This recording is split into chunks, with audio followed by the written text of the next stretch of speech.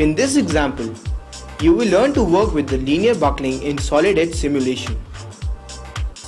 The C-channel example includes the following steps: applying loads and constraints, meshing the model, analyzing the model using NX Nastran, post-processing the results.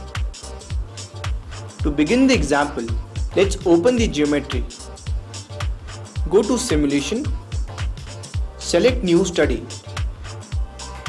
In Study Type, select Linear Buckling and then click OK.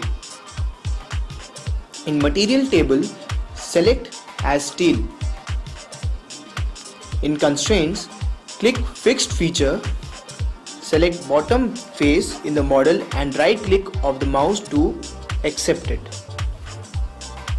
In Structural Loads, click on Force, select top face in the model and now switch the orientation of the force to downwards. Enter force value as 100,000 millinewton and right click to accept. Click on Mesh. Now depending on the type of mesh required, you can select either coarser or finer. In this example, we will use the coarser mesh. Click on Mesh and Solve.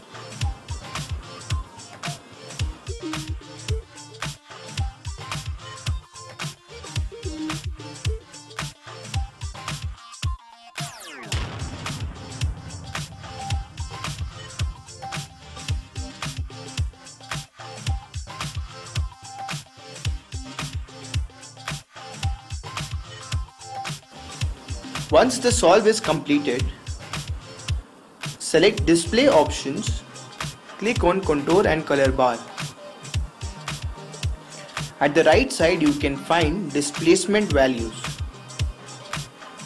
You can also get stress values by clicking on Stress in Data Selection Type. On the left top corner, there will be a display of eigenvalue. We can also see different eigenvalues at different modes by selecting Result mode in Data Selection.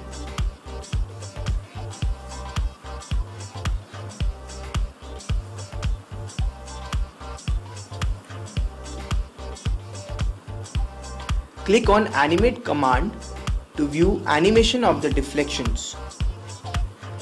You can also save this animation as a movie file, which can be used for data collaboration.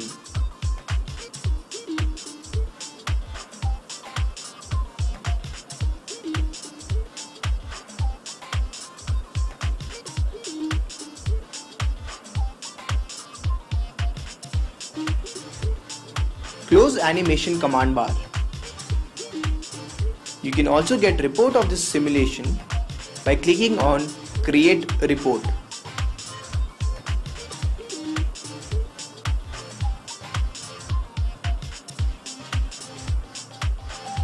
Scroll down to see the full report.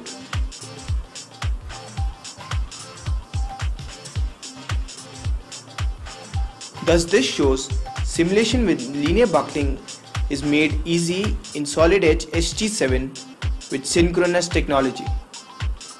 Thank you for watching our video.